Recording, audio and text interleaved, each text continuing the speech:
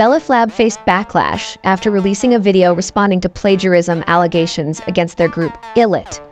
On June 10, 2024, they released a YouTube video titled Belift's Response to Plagiarism Allegations. In the video, Belift Lab CEO Kim Tae-ho and Deputy CEO Choi Hyuk denied the accusations from ADOR's CEO Hee Jin, who claimed that ILLIT copied NewJeans. The two CEOs criticized Hee Jin for allegedly spreading negativity towards ILLIT. According to CEO Kim Tae-ho, if Hee Jin truly cared, she wouldn't have mentioned another artist's name, as it could lead fans to criticize and insult ILLIT.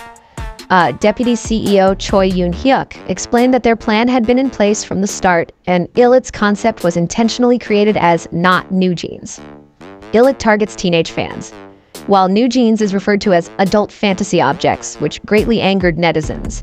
They felt that Belift had sexualized NewJeans members. Many found this description inappropriate and upsetting, especially since NewJeans members are still teenagers. Netizens, particularly fans, condemned Belift Lab and demanded an apology to NewJeans and ADOR. In the video, Belift Lab invited ILLIT's choreography director, Sang-woo, to refute claims that ILLIT's concept and choreography were similar to NewJeans. Sang-woo compared NewJeans' choreography to other groups deemed similar. They accused NewJeans of copying choreography from NMIXX by comparing movements between NMIXX's Love Me Like This and NewJeans' Ditto. But netizens refuted these claims. Ditto was released on January 1, 2023, while Love Me Like This was released on March 23, 2023. These accusations were considered baseless and damaging to Belift Lab's image. Although the video aimed to defend ILLIT from netizens' criticism, many felt that the video only complicated the situation. Netizens' responses to the video were overwhelmingly negative, with many comments calling Belift Lab's actions pathetic and weird, criticizing them for worsening the situation. Additionally, Belift Lab accused NewJeans of copying Blackpink's clothing concept by wearing tennis skirts. This accusation was immediately refuted by a former YG Entertainment creative director, who stated that the two concepts were very different via their Instagram account.